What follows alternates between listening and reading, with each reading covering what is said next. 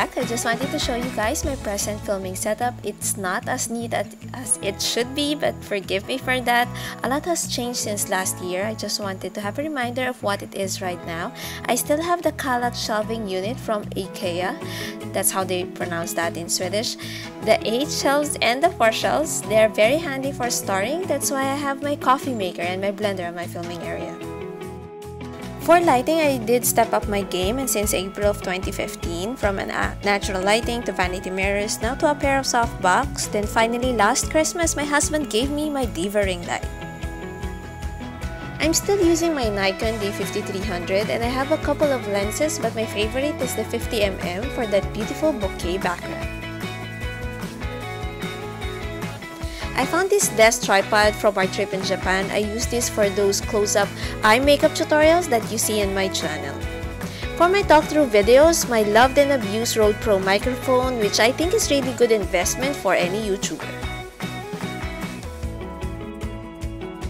SD cards. I'm obsessed with buying this every time. I highly suggest taking the Class 10 types and investing on a higher memory for those long filming hours and a faster speed, because it really helps you when you transfer your files for editing. Everything works fast now.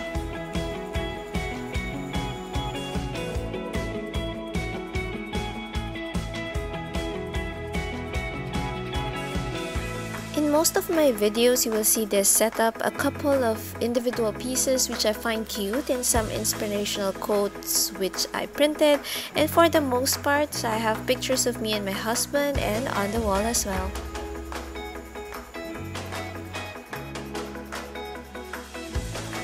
I like to change them up in between, especially on makeup tutorials. I use this sequin cloths that is very in right now. Thank you, Nikki Tutorials, for that. I've had my MacBook Air since 2013, and I started editing my videos from iMovie, which is free for all Mac users. And then just last year, I really got the hang of Final Cut Pro and started using it more often for my videos, and I'm really loving it. It makes you more creative and it made editing more fun.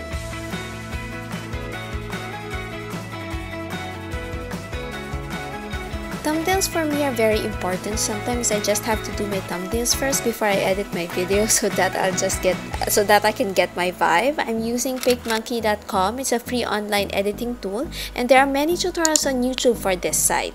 So I hope you like this short video. Give it a thumbs up if you do like it. Subscribe if you still haven't, and until my next video, remember to nurse the beauty in you. Bye!